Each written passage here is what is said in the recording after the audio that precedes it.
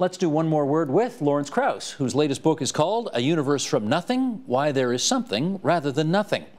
I want to take you back to July 4th of last year. European Center for Nuclear Research announced that its two largest experiments in the Large Hadron Collider had found the Higgs Boson. So let's start there. What is that, first of all?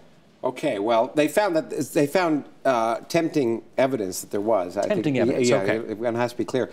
The Higgs boson is obviously an elementary particle, like the other elementary particles of nature, quarks and photons, the particles that carry light, etc. It's a very special particle because it's related to an idea at the basis of what's called the standard model of particle physics, which is really a model that explains all the forces in nature other than gravity and does it very well. It's an amazing revolution in our understanding of nature that it was unheralded over 50 years. 50 years ago, we understood one of the four forces in nature.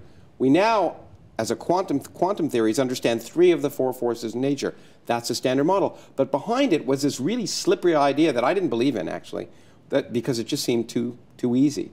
And that is that the particles that make us up get their mass by an accident.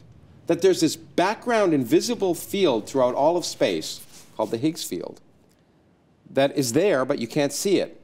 And elementary particles are moving through it, like swimmers through molasses. Some of them are interacting with that field and experience a resistance because they're interacting with it, and they act like they're heavier. Some are interacting less strongly. They act like they're lighter, and some, like the photon, doesn't interact at all and remains perfectly massless. So mass is an accident of our existence. It's not fundamental. It's an accident of our existence. Now, that sounds like a nice story, but science is more than stories. It makes predictions. And one of the predictions of quantum physics is if you slap that field really hard in one point, it'll spew out particles. That's what quantum mechanics says. And we built the Large Hadron Collider because if our theory was correct, if you slap space in a small enough region with enough energy, you'd pop out these particles called Higgs particles. And as I say, we built that machine to do that. I actually thought they wouldn't be there, and lo and behold, they were.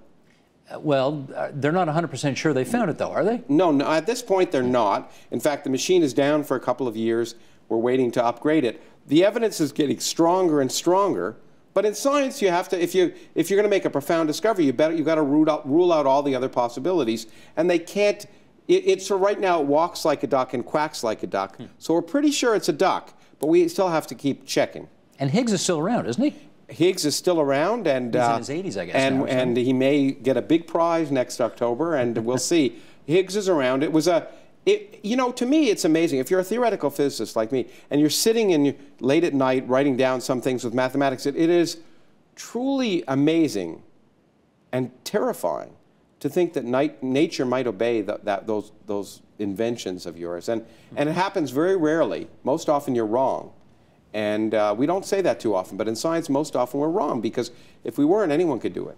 And this was an idea developed in the 1960s, and it's taken us 50 years to validate that idea, and it was right. It's one of those amazing examples of when sort of theory leads experiment. It's usually the other way around. Almost always in science is the other way around. Now, the theory was based on past experiments. It just didn't come out of nowhere. But it was an amazing example of the beauty of the human imagination. Did it distress you, presumably, to sell magazines when some magazine called this the God particle?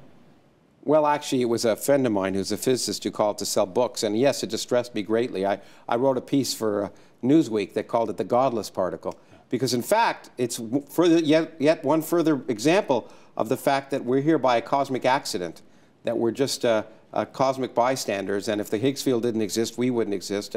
And so, yeah, it sells newspapers and books, but there's nothing religious about it. Who was the guy?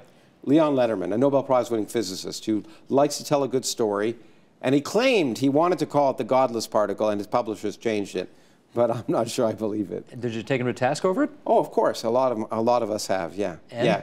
Well, you know, he laughed all the way to the bank. As we do at the end of this interview. Yes. Thank you. Thanks. Support Ontario's public television. Donate at tvo.org.